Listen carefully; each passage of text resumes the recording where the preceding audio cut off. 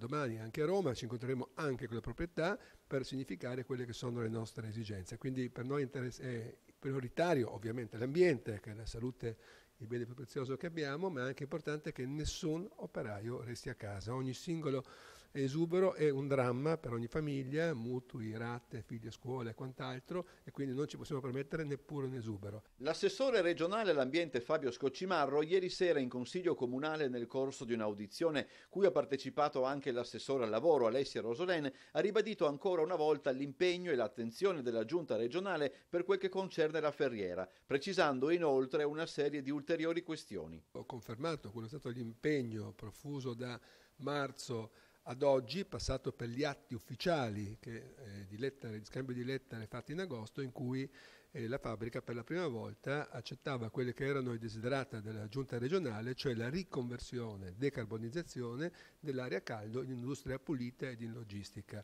Il responsabile regionale dell'ambiente non nasconde la sorpresa qualche mese fa per l'accelerazione delle procedure da parte dell'azienda, sottolineando una volta di più la strada che la regione ha scelto di percorrere.